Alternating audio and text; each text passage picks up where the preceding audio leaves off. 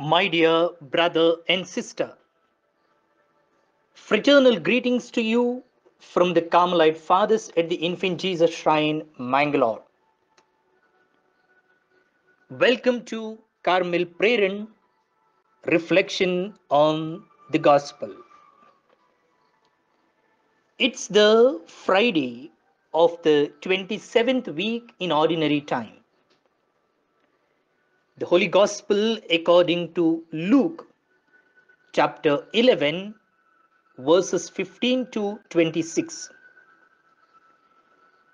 Yet some of them said, "He drives out demons by the power of Beelzebul, the chief of the demons." Others wanted to put him to the test by asking him for a heavenly sign. But Jesus knew their thoughts and said to them, "Every nation divided by civil war is on the road to ruin and will fall. If Satan also is divided, his empire is coming to an end. How can you say that I drive out demons by calling upon Beelzebul? If I drive them out by Beelzebul, by whom do your sons drive out demons? They will be your judges then. But if I drive out demons by the finger of God, would not this mean that the kingdom of God has come upon you? As long as a man, strong and well armed, guards his house, his goods are safe. But when a stronger man attacks and overcomes him, the challenger takes away all the weapons he relied on and disposes of his spoils. Whoever is not with me is against me, and whoever does not gather with me scatters. When the evil spirit goes out of a person, it wanders through dry lands, looking for a resting place, and finding none, it says, "I will return to my house from which I came." When it comes, it finds the house swept and everything in order. Then it goes to fetch 7 other spirits, even worse than itself. They move in and settle there, so that the last state of that person is worse than the first.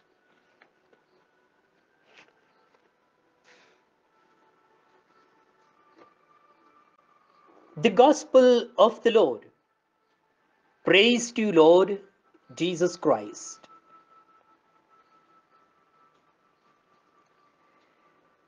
When danger lurks, what kind of protection do you and I seek? What kind of protection do we seek? Especially when danger lurks. Jesus came to free us from the greatest danger of all, the corrupting force of evil, which destroys us from within and makes us slaves to sin and Satan. Evil is not an impersonal force that just happens. It has a name and a face, and it seeks to master every heart and soul on the face of the earth. Scripture, my dear friends, identifies the evil one by many names. What are they? Satan, Beelzebul, the prince of demons, the evil, the deceiver, the father of lies, and Lucifer, the fallen angel, who broke rank with God and established his own army and kingdom in opposition to God. Jesus declared that he came to overthrow the power of Satan and his kingdom. Jesus' numerous exorcisms brought freedom to many who were troubled and oppressed by the work of evil spirits. Jesus himself encountered personal opposition and battle with Satan when he was put to the test in the wilderness just before his public ministry. He overcame the evil one through his obedience to the will of his Father. Satan, Jesus says, does not fight with himself. Satan does not fight with himself. He does not rebuke his own servants. It follows then that the devils do not depart from people on their own accord, but retire unwillingly. How can a strong person be defeated except by someone who is stronger? Jesus asserted his power and authority to cast out demons as a clear demonstration of the reign of God. Jesus' reference to the finger of God points back to Moses' confrontation with Pharaoh and his magicians who represented Satan and the kingdom of darkness. Jesus claims to be carrying on the tradition of Moses, whose miracles freed the Israelites from the bondage by the finger of God.